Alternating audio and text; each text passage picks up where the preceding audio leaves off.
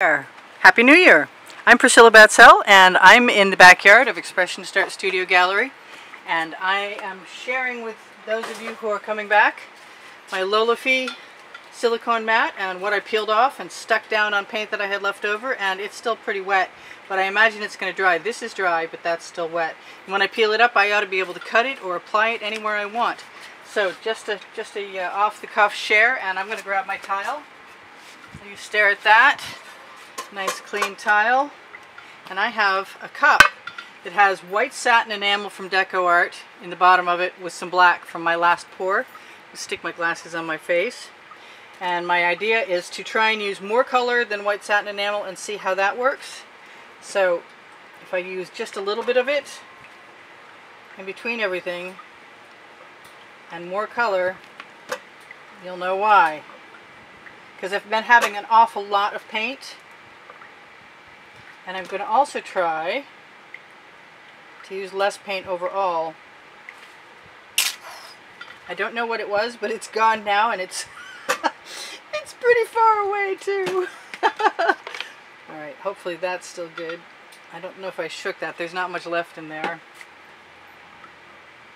So it looks like it's kind of working so far. I don't know if I can get anything out of this. I keep trying. I've made the dregs of this bottle go longer than you can imagine. And I'm so hoping I can waste none. But I also didn't shake it up because there was no room to shake anything. So what am I going to grab? I'm going to grab some Prussian blue. And I want some dark purple. And why it's not right in front of me, I'm not there to... Okay. You know what else? I found my favorite neon from folk art, and I'm going to use a lot of that and a little bit of this, and I'm just going to keep, this is a Masterminds iridescent orange. I am going to put in that Prussian blue, and I am hooked on traveling ribbon pours right now. I mean, they're basically ring pours because I'm pouring it into a ring pour cup. Yeah, hello. And other than that, wow, do I want some? I kind of want some green. Do I want? These are both folk art color shifts. That one's too much like the last one. I think I'm going to go for it. Wait, I forgot my satin. All dressed in satin. Then I'm going to move some of my colors away and throw. What? I gotta be careful not to grab that other white because I really just want the experiment to be kind of pure, and I definitely want some more of that purple. And am I done? Maybe. Okay, I'm done for now. I can always add more paint to my cup. Let me get these back. Oh, I forgot the neon pink. I guess I'm not done. I have some Arteza left from a long time ago. Not much of it either. I'm kind of thinking using all of it would be alright with me. And I wanted some black back in there again because there was black in the bottom. I'm going to obviously have to torch because of those bubbles. Alright, so this is going to be interesting. I'm going to grab a 16 by 20 inch canvas. I am going to give myself the pleasure of what? I have large bottles of paint mixed up in my Artist Loft bottles, which comes in really handy for a large canvas. And I'm going to use what you can find on the Amazon link below, show more, my Amazon link, at no added cost to you, by the way.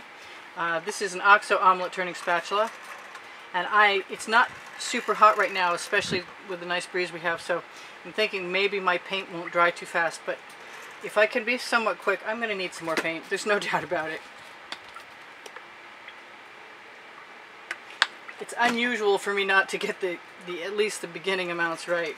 It doesn't matter so much if I see some of the canvas through at this point. Mostly because I'm going to be pouring that ribbon pour on top of it and probably swallowing most of it. I don't know how much of that paint I'm going to use.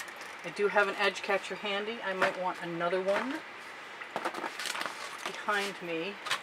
Lately I've been using them so thoroughly, it's good to have more than one around, because I like to put one on my turntable as I work. Alright, so I like it when the paint looks like it wants to adhere to the canvas, and that's not, right now it's a little bit, these are Artist Loft canvases from Michaels, and the value packs are cool because they come with a 16 by 20 inch insert that I can make edge catchers out of, but as you can see, if you can see, some of the paint doesn't always want to stick to the primer that they use in China. I'm going to wipe that off on my studio rag. Best idea you can come up with, because if you come back to your spatula and you got paint on it, you're not going to be happy. I want gold in there. Huh. You know what? It didn't even occur to me till right now. This is the also the Deco Art pouring medium. I'm going to, if that'll come out, I'm just going to give it some gold right across the surface. Yeah, and on the surface too.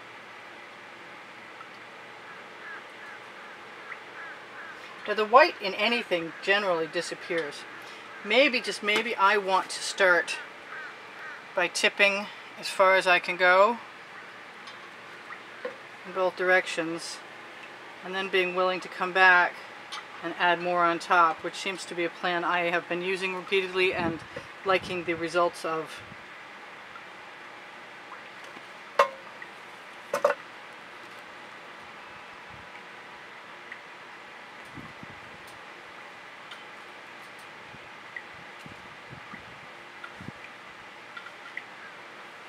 Not putting all the paint on at once is it's a little hairy because you never know what you're going to get for sure, but I'd really love to be able to keep some of my negative space. I think I have a lot more paint than I need. But I love what happens with this. So if I'm doing this in stages as I go along, the chances of me spreading it as far as it'll go to see what's going to happen, and also having the availability of seeing the negative space that's left and how much of that I want to fill. My edge catcher is stuck. Come back. Off. Let go. Okay, well, that was interesting. It's stuck to my silicone matte paint coating. And I like that so much so I'm going to let it roll all the way as far as I can get it to go. Because I know I have more paint left to add. I love what the neon's doing. I'm not happy that the edge catcher is not behaving as well as usual. I'm going to let that paint roll down from the edge catcher and cover my edge. Just leave some black. I can always take the paint off my edge catcher, and often do. Put it right back on the canvas. Even though it's looking a little mauve or muddy, I can put more paint over it and it will still help everything flow. It also, when you walk away from your paint at the end of the day and there's some leftover paint there, you come back and it's beautiful and you wonder how that happened. Me too. But it does. That's why this works. I'm going to try and get this massive conglomeration of damp paint that's catching my edge catcher. So I kind of want some orange in there, and I'm not sure what to do about that except for pour from the other side. I wonder if I can do that.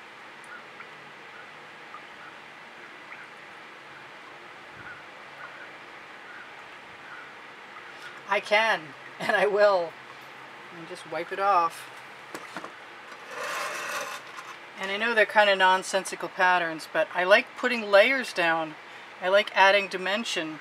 And if I still don't like what I have, I can add black or I can add white. I want some orange right here. And what I've been finding is that I can tip the canvas. Hopefully you can see that.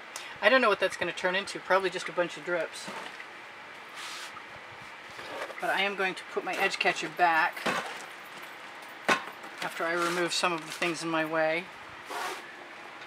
And I'm going to let all that flow this way. And I like that my edges aren't completely covered, because that really means that I can hold on to part of my canvas without getting completely covered in gold. I am trying, I mentioned in my last video, I am trying to learn how to use the white satin enamel, so I'm not using as much and I'm not wasting so much. Boy, the colors running down there are fantastic. I was under the impression for a while that it might be, I I've got a bug bugging me. Lost my train of thought. Ooh, yeah, get out of my ear. That was in. Get off of my face. Thank you. Ooh, got him. Whatever it was, it's gone now. That was a little strange. So I don't know if you can see that or not, but if that thought was important, it'll come back. But that just came right off my spatula and made some interesting colors there. So I am getting some interesting patterns, and I do like them. And I do also remember that as the paint spreads out, I can add runs. I can also use whatever I've got handy. Oh boy. To add some interest. I'm going to try and use that chain very slowly and cautiously to lead some paint over the side. It's not the easiest thing in the world to do. I kind of want to, oh yes I do. I want to do that. Because there's gorgeous colors in there. And everything I've been doing is new.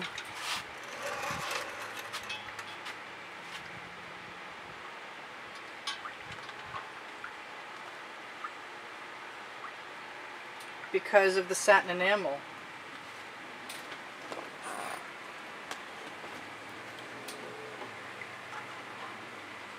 I was wondering recently if I had any, if they had black, and that would be very cool.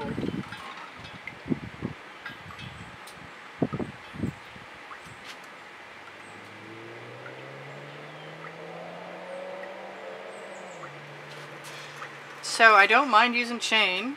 I never have. I love it. You know I love it. Any excuse to use chain.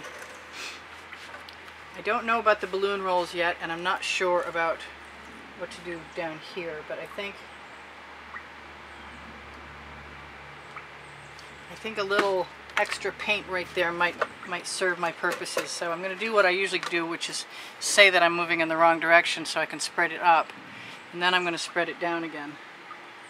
So it just takes that corner right to a whole new level. I do have some stripes, but I like stripes, so that's okay with me. And we're actually making some real progress in the direction of something that I am not minding a bit. I'm kind of wondering if I want some more of something that I haven't used yet. So it wouldn't be more, would it? It would just be something else.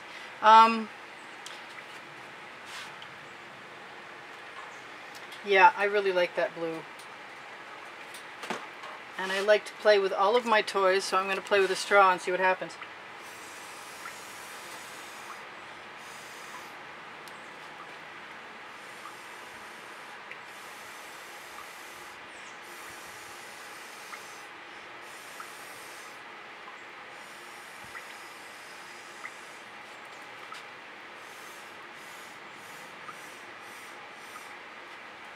And what happens is cool. I guess there was some blue in there, but it was Prussian blue, and it's turning some other strange color. I am going to go ahead and use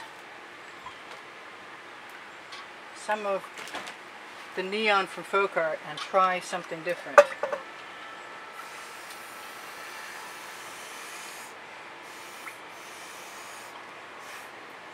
To get some idea of what kind of cells I can expect when I combine things. Maybe a little black right there, because I think black almost always sells. I'm going to let that black paint go right down over the edge, because that black corner may stay.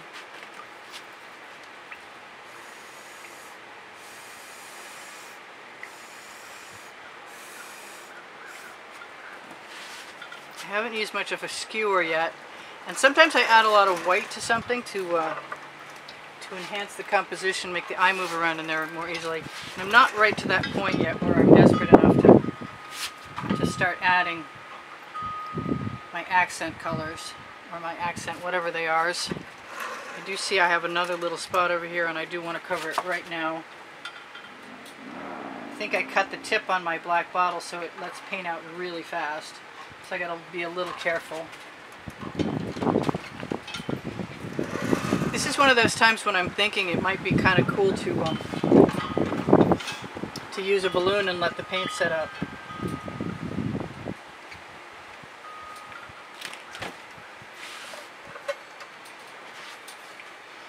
I'm hoping that they will run. Yes. Along with a bunch of other stuff. And catch it before it... I've got great paint on my edge that I needed over there. Anyway, that's excellent. It's the golds and the oranges from this corner.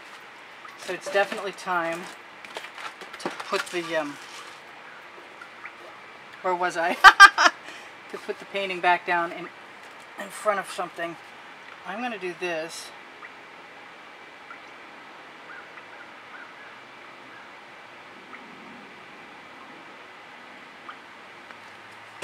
And continue with my process of saying that I am dripping things. And just add some really funky texture in there. Because I need to teach myself how to change it up. I mean, I really only have 20 minutes, but it doesn't mean I have to be limited. I like making different masses go into and fill different areas. It just creates so much more of an interesting composition.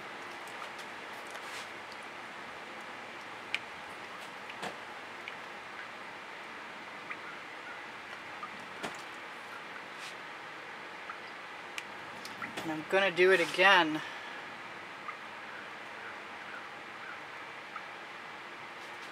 And I may want to do it again. Oh, it looks like it might wind up being a two-parter. I've got 2 minutes to tell you guys, if you shop my Amazon link, it helps me out. I think I mentioned that before. You can find the Princeton Art Tool Catalyst spatulas there. They're pretty awesome. There's 5 of them that are great, and there's one that's a little questionable. I think it would make a great thwap stick. I'm going to let that run some more and try and remember to tell you guys, if you share my videos, it's a big assistance to me. If you give me thumbs up, it's what I need to help the YouTube algorithm stop demolishing my channel. All your comments help. Your thumbs up definitely help. Your shares are big assistance. And I could use all the help I can get, really, honestly. Below the video, I have Teespring clothing. And if you shop there, you help me out, and you might find something totally awesome there, actually. Because I have all over print leggings. And all over print t-shirts, and a whole lot of other really cool stuff. Sort of like list 1 on my Amazon link. It's just chock-a-block with cool art supplies. And every time I find something new, I add it there. I'm kind of like not unhappy with this. I think it might be potential for leaving it alone, she said, as she then added a whole bunch more color.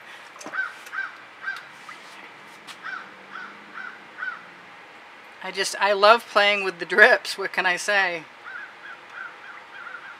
Every time I get a heavier area, that means it will move independently.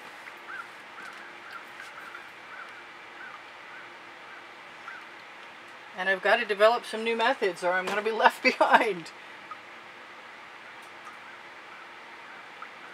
So I love you guys. Not sure how many thousand there are of you. Things are kind of changing in the subscription department. But I got 1 minute left.